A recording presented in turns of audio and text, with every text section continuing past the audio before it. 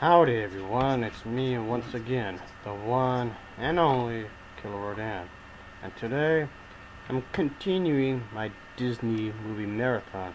So yep, because I still have quite a few things to talk about, yes sirree. It'll be another top 10 list, folks.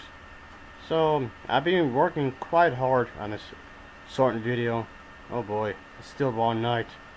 Yes I did. I should be going to bed by now, but I'm gonna upload this video just for you guys to watch it, I suppose, because I'm dedicated like that. Yes sir. So anyway, as I was saying, there's going to be a top 10 list for top 10 good Disney flicks that bombed. This list will not be in any particular order. That can be from any genre and from any director. And the year that they were released is not going to be specific either, as long as they were good movies that bombed for whatever reason, or financial failures, it will make it on this list. It can be animation or live action, or a mixture of the two. But it just has to be a good movie that for whatever reason just bombed on the box office. So, with that being said, let's get into it, shall we? So, here we go. Yes sirree. Making at number 10 is Return to Oz. Not to be confused to be like a direct sequel to the other Oz film. This is its own separate thing. Dorothy discovers that she is back in the Wizard of Oz, so to speak, the land of Oz, and she finds the Yellow Brick Road is not in rubble. Yeah, for some reason, people didn't really click on this film at all. While this film did receive some good reviews, it just didn't click, financially speaking. So, yeah, the critics actually praised this film for having some creepy images and whatnot, so there's not a lot of people seen this film when it was originally released. Making it at number 9 is Treasure Planet. So this film centers around the idea of the legend of Lord of a Thousand Words. It inspires this individual hunter when the character Jim just stumbles across this map, so to speak. So okay, a typical adventure movie with some style to it. You'd think that'd be good enough for a movie. Nope, unfortunately, when it comes to the modern era of Disney, I guess it's surprising that people didn't really appreciate it at the time, and it just basically flopped at the box office. I've seen this film before, and it was actually quite good, so I don't know. Making at number 8 is Tomorrowland, starring George Clooney. You'd think that would have been good enough for this film's success, but nope. There was this former boy genius and gifted teenager that set out on a dangerous mission to unearth the secrets of Tomorrowland, so to speak. But that seems like a pretty promising idea for a story. But the thing is that the plot itself wasn't too bad, but the star power, of course, was here, folks. Unfortunately, the critics thought it never got around telling a good story, which it did, actually. So I guess it wasn't enough for the critics. At number 7 is The Black Cauldron, where we get to see that there's this young individual character. He must embark on a journey with this young lady here. So, yeah, this is often considered to be a box office flop, and it was a surprise disaster, unfortunately. Some people did enjoy this film, so some people did give some positive reviews, but it just couldn't really get a favor from the overall audience, unfortunately. I've seen this before, folks. It was actually quite good, if you ask me. It's really underrated.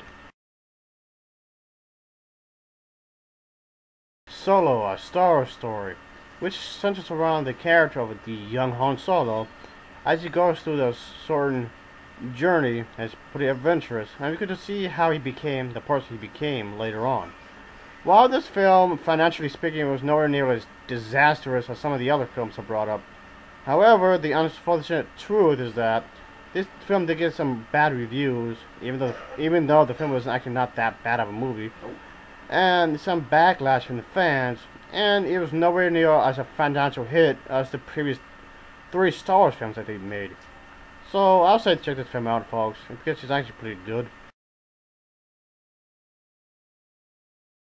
Make it number 5 is the original Fantasia. Yes, that Fantasia, you heard me right, folks. Yeah, this film was released in 1940.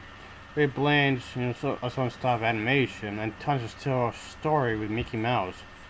So, yeah, this film is often considered to be one of Disney's greatest animated films of all time. However, that didn't save the movie from becoming a box office bomb at the time. So, unfortunately, for whatever reason, it didn't click with audiences at the time, so it didn't make that much money at first. So, let's say check it out. Making it at number 4 is this film with Christian Bale. Again, with a high-ranking actress, was not good enough to save this film. So yeah, it centers around this musical that centers around this individual that befriends 2 new accomplices to his trade. So yeah, one of the few musicals that Disney made was basically a flop, pretty much. It didn't really resonate with the critics for whatever reason. And because it would have been the advertisement or something, but just audiences didn't really care for this film all that much when it was originally released, but I still thought it was a good movie. Making it number 3 is Dumbo. Yep, shockingly loved this film, folks, which is a story about this elephant that goes through struggles of his own little life because of his big ears. So yeah, this film really did not do it well, unfortunately. It was poorly timed, I guess you can say, because when the Pearl Harbor attack that came around, it really overshadowed Dumbo, this film, so nobody really went to see this film when it came around. So unfortunately, because of real life events, it just stopped people from... This is a good movie, folks, I'll say that. At number 2 is Sleeping Beauty, which focuses upon this princess whom at birth was taken away, and it was like a curse kind of a thing going on because of the other villain type character. Yeah, surprisingly enough, this film makes on those lists, and it was actually one of the most expensive films at the time for Disney. So it cost about $6 million to make, which made it to be one of the most expensive films at the time.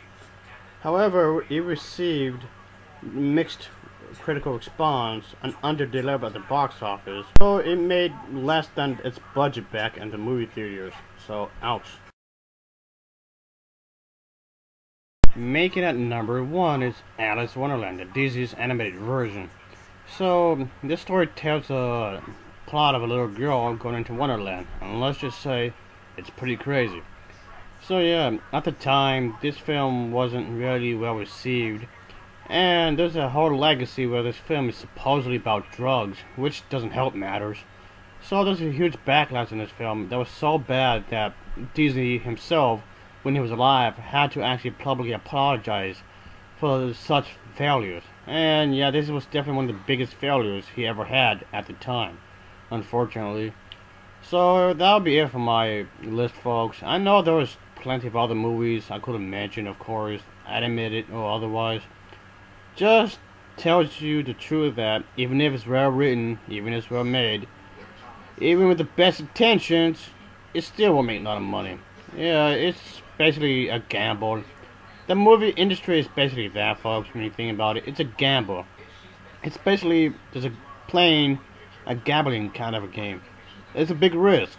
It's a business. At the end of the day, it's just a business, regardless of the studio that's making the money. So, that's the hardcore reality of the situation. Even if the film is good, it's not going to make a lot of money.